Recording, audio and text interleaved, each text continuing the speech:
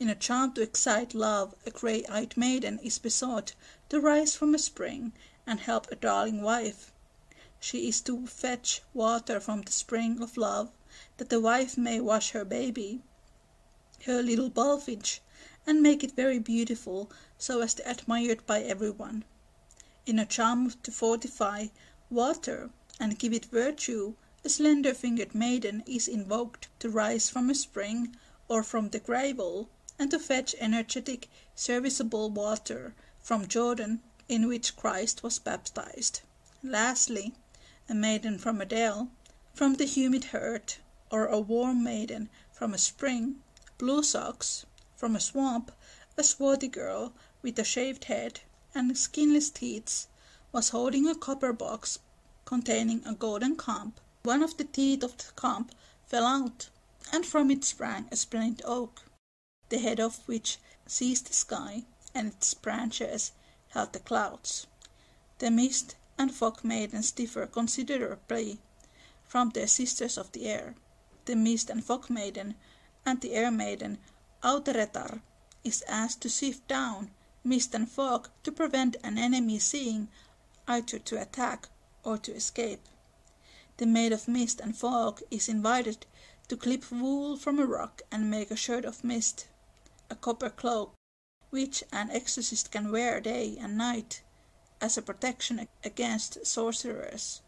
With epithets of a leaf bud, ship-borne yarn, dressed in a fine linen, she is invoked to scatter fog from a sieve before the wild animals of the forest, when they approach a hunter, so that he may have time to get his bow ready. Fire is the offspring of Höyhenes, of the Panutars, Fire's daughter, of Lemmes, of the Lentohatars, who gave birth to her child in the sea. She could not hold or touch it, and from that she knew it must be fire. Höyhenes of the Panutars is invoked with Nunnus, mentioned above, to bring frost and ice to freeze an exorcist and allow him to handle the fire without hurt. Panutar, the best of girls, is asked to come and quench a fire by putting it into her clothes and keeping it safe there. An anonymous maid of fire is desired to extinguish fire and repair Panu's work. She is to bring frost, ice, and iron, hell to apply upon the burns. If that is not enough, she is to poke a heifer's hide into fire's mouth, or throw it over Panu's head. The maid of pain and sickness, Kivutar, in spite of her name, is always invoked as kindly, benevolent personality.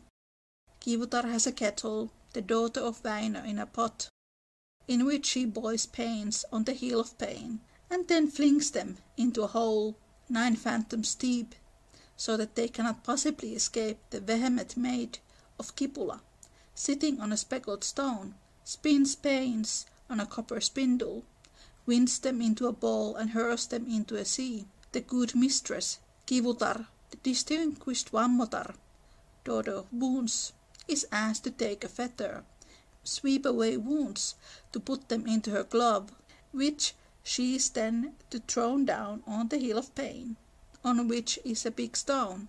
Then she is to break the stone, to poke the glove inside and roll it into the depths of the sea. The lovely old wife of pains, the good mistress Kivutar, is requested to come and see the sufferings in a human body and make them cease. She is to wrap them up in a bundle and throw them into a mountain cleft, into a blue stone, into a liver-colored chink, where they will never be heard again. Kirsti, the maid of pains, sits on a stone of a pain where 3 rivers flow, grinding the stone of pain, twirling the hill of pain. She is asked to gather the pains into a hole of a blue or a speckled stone, and then roll them into the water. An exorcist wishes that certain pains may be shot down on the pillow of Päivätär, the maid of swellings.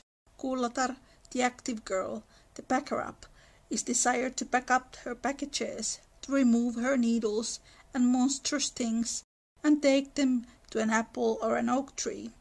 The beautiful old mother of pains, the great mistress of the Hill of Pain, the old maker of salves, that makes the best of magic cures, is requested to try it if certain ointments are good, and if so, to bring them and anoint a sick man's wounds. It is only when we come to origins that the old wife or daughter of pain and sickness is regarded as an evil spirit. Inflammatory wounds result from the fire that fell from the fiery horn which Kivutar, the old wife of Pain, was carrying. The daughter of Pain, the daughter of Death, fell asleep on a meadow, was made pregnant by an east wind and gave birth to a snake, and the daughter of Pain and Tuoni's son are the parents of snails. Thank you so much for listening. I have a new course/lecture series on mermaids in Finnish mythology. If you would like to deepen your knowledge, you can check out that course. People don't always know that I keep courses in Finnish folklore, so I shall try to mention them more often. You can find my courses at fairychamber.gumroad.com. If you want to follow me on Instagram, my name there is @fairychamberart. Have a great day. Bye!